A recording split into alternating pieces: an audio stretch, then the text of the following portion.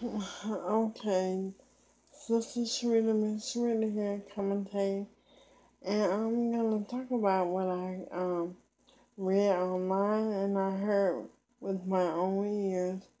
Donald, well, President Trump say he's gonna cut all child support out for starting in by the time 2018 roll around.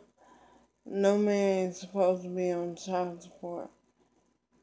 He said women just have to do whatever to get their money cut because there are all kinds of cases where gentlemen pay or whatnot and they're still not allowed to see their kids.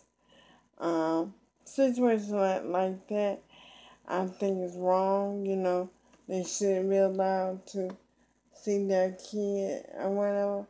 But yeah, so 2017 is supposed to be the last year of child support. They're doing away with it because Trump said it has what did he say, damaged so many men's lives by taking licenses and driver's licenses, suspending them, and taking all sorts of licenses and suspending them.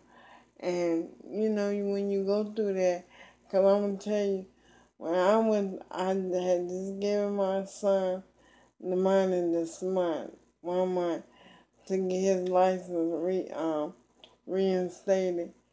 Something was going on. And 2 weeks later, they were turned around and suspended again and for child support. And but but it says they worked it out anyhow.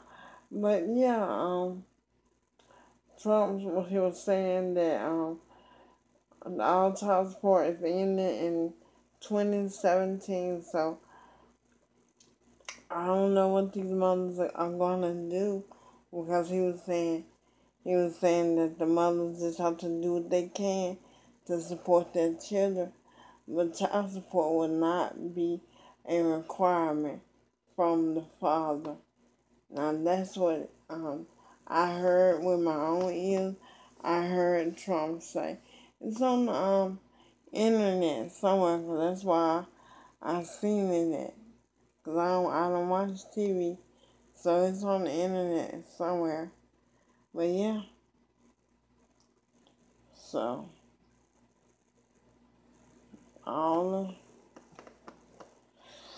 collecting mothers, goodbye, peace.